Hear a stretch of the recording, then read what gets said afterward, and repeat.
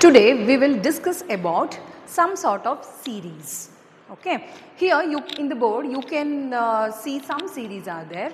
Here this is 1, 2, 3, 4, 5, 6 and this is 2, 4, 6, 8 and 10, 20, 30. Here many series are there.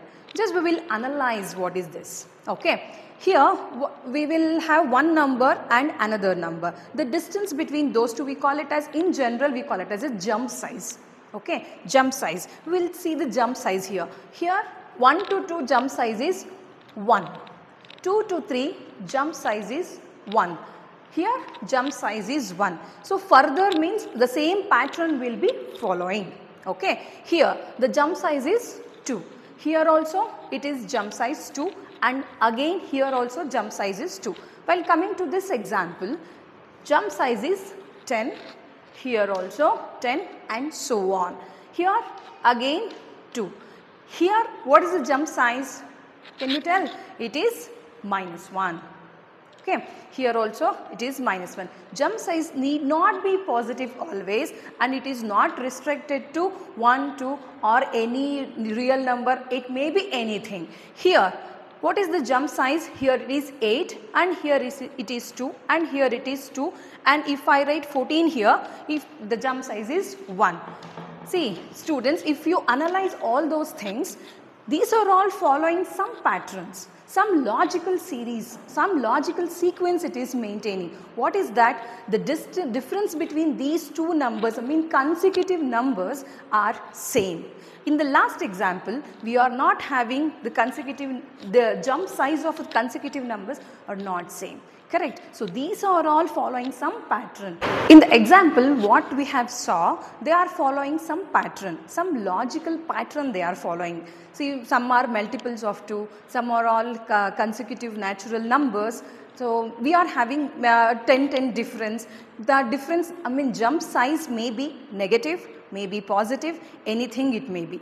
Okay. So now we will check what are the non-pattern series. See, in this example, the jump size of here it is 1, but here it is 3. No need to check the other term whether that is 1 or 3, whatever it is. If the jump size differs, then we will declare this is not a series. Not a series.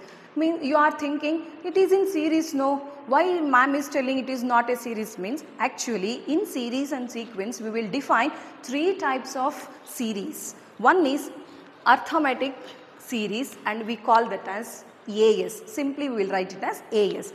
And another one is geometric series and the third one is harmonic series. Only these three are the major. Another series are there, Fibonacci series and more are there. Usually arithmetic series or arithmetic progression you have studied already. In the syllabus of first year PUC, you will study geometric series and harmonic progression and what I said Fibonacci series, that you will study in your higher classes. Okay, we will concentrate on arithmetic series now. Okay, in the first one I have written 1, 2, 3, 4 by separating that by a simple comma. Okay, in the second one I have 1 plus 2 plus 3. So I am adding 1 plus 2 plus 3, adding those numbers. If I write 1, 2, 3, 4 separated by a comma, that is called a sequence.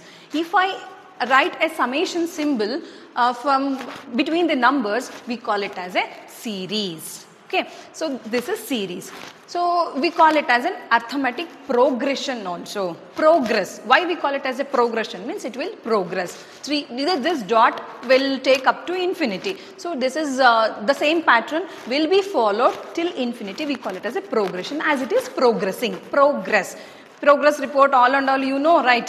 It is progress. Now we will call this arithmetic progression, the first one as A1.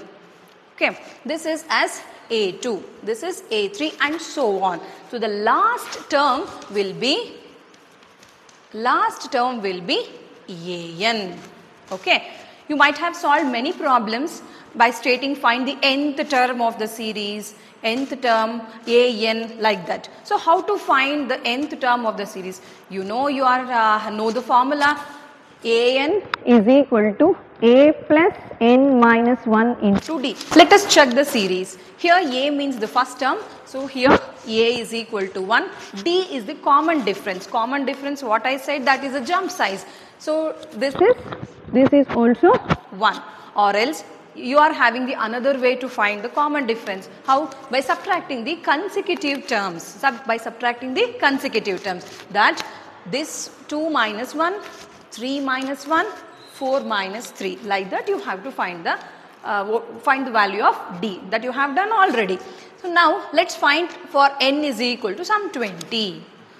I am finding what is 20th term for this series.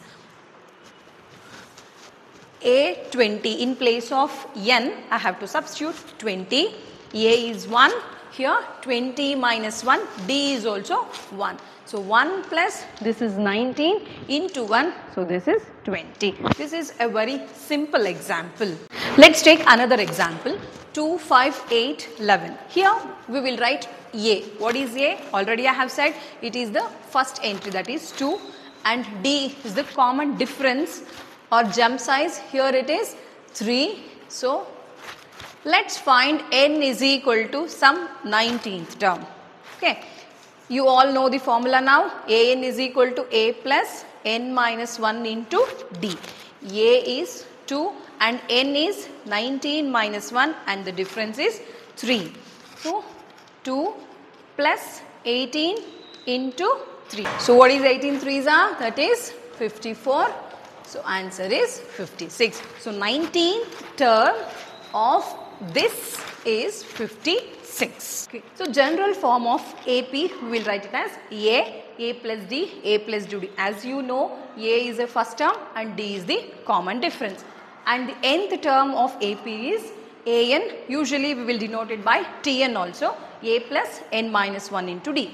And then if you want sum of the progression, arithmetic progression or arithmetic series, we will write it as SN, sum. S stands for sum to n terms. We are having n by 2 into a plus n. Here you are thinking what is L? L is nothing but the last term. In the above example, we have written the last term, no, a plus n minus 1 into d. That we will substitute and this a and this a will add up. We will get n by 2 will retain as it is. This is 2a plus n minus 1 into d. This all about today's session. Namaste.